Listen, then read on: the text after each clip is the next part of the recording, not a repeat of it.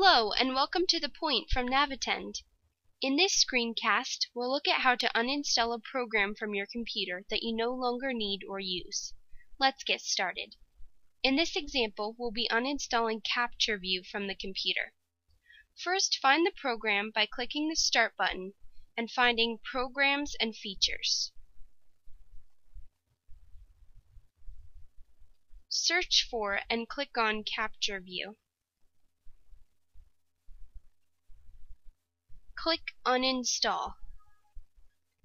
Click Yes or Allow in any windows that open. Windows will uninstall the program.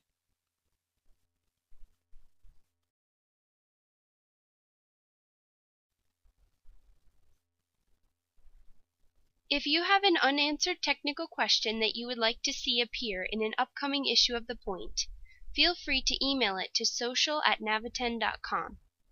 With that, we reach the conclusion of the screencast. You can watch previous issues or subscribe to receive The Point via email on our website. The link is below. Have a great week.